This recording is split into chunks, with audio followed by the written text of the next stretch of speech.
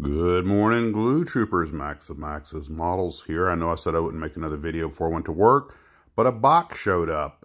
This is from Orange Tabby up in Canada, and once Honey was done inspecting it and giving it her approval, I went tearing into it. I'm going to do this a little different. I'm in a bit of a rush, so it's just going to be some still pictures.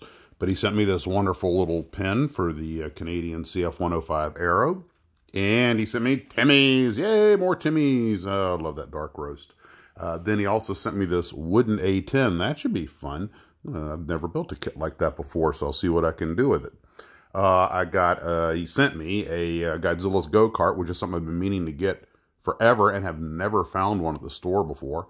So thank you for that, OT. I really appreciated it. I'm going to make a diorama with that and the Kong's Thronester and the little Weirdos character I got with the flag. And I did the skeleton of the fish that's been through the Oxygen Destroyer. And this is the Polar Lights kit. And he also sent me something else that is really interesting. This is the White Box Swiss Messerschmitt 109E3. And it's particularly, apropos, given that I'm still reading about this book on the secret horsepower race, and this kind of airplane is exactly what they're talking about. Kind of build it with a whole new appreciation for it. And there's a whole story behind the Swiss fighters. We might talk about that during the live stream, if I don't forget.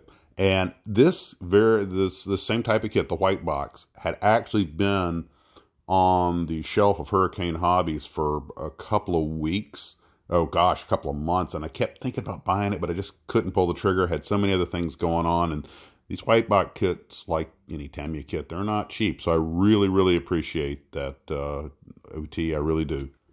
Well, that's all I have for right now. I have to run off and get to work. Oh, actually, there is just one more thing, completely unrelated. I happened to be stumbled on this on the internet. It's a company that's making a little 130 horsepower turbine engine for light aircraft. And for all the years I instructed these little Cessna 150s and Piper Tomahawks, we used to joke that, oh my gosh, if they would just make a little turbine engine for these things, it'd be so cool. I'd love to see a Tomahawk with this engine on it, or a Cessna 150. That would be so cool. Don't know how practical it would be, but that would be so cool. Well, anyway, guys, don't forget we have Desertland coming up in June. I hope to see some of you there, and take care of yourselves. I have to get permission from my Lord and High Mistress before I hit the road, but I think she's going to say, "You may go now, human. You are dismissed. Return when I need you." See how you guys at the live stream on Saturday, and as always, model on.